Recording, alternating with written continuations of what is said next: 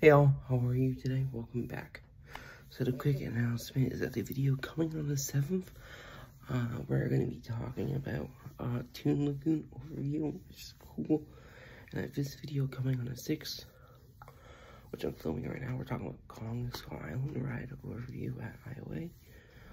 It's a cool ride. It's a mix of 3D and real life. I know when we went,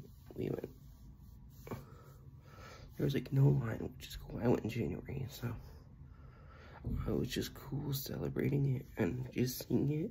I've heard so many good things since the ride opened, which is probably 2018 or so. Could be wrong, but it's around there, 2016, 2018 era.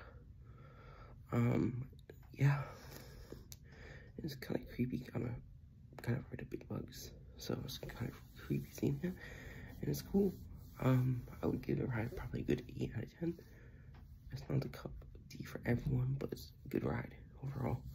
And it eats up queues, which is, I think, really important to theme park rides.